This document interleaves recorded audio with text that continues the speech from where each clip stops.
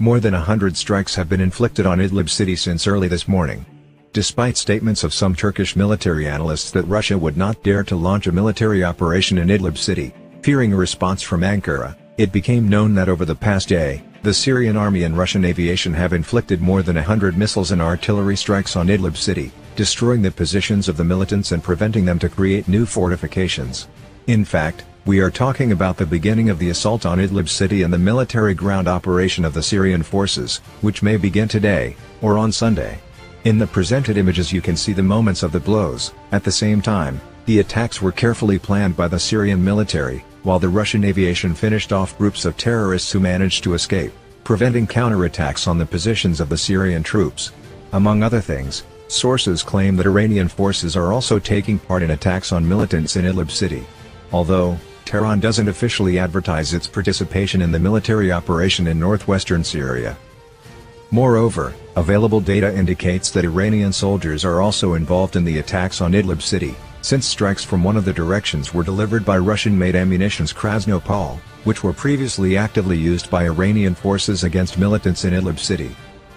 Meanwhile, the Syrian media reports that the Turkish army is completely demoralized by the attacks of the Syrian army and Russian aviation, and urgently retreating deep into Idlib city.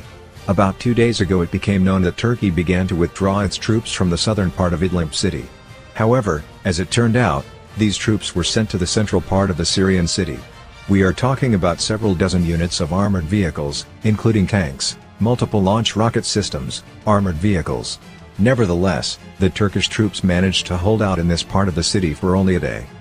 After numerous strikes by the Russian aerospace forces, Syrian artillery, and tactical missile systems, it became known that the Turkish troops were forced to begin a new retreat from Idlib city.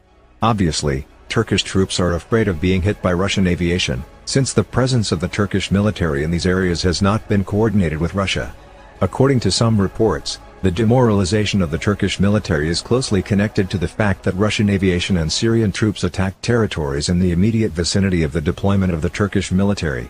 You can blame only Turkey for that one, since Russia has repeatedly warned Ankara about the start of a military operation and gave time to the Turkish side to withdraw its troops. Let me remind you that about a year and a half ago, due to such actions of Turkey, more than 30 Turkish soldiers were killed in Idlib city. According to experts, even after the talks with Putin, Erdogan decided to go for a trick and again sent his troops to Idlib city.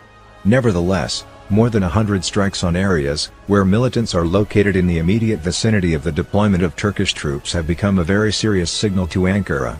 And it is precisely for that reason that Turkish troops began to retreat from Idlib city.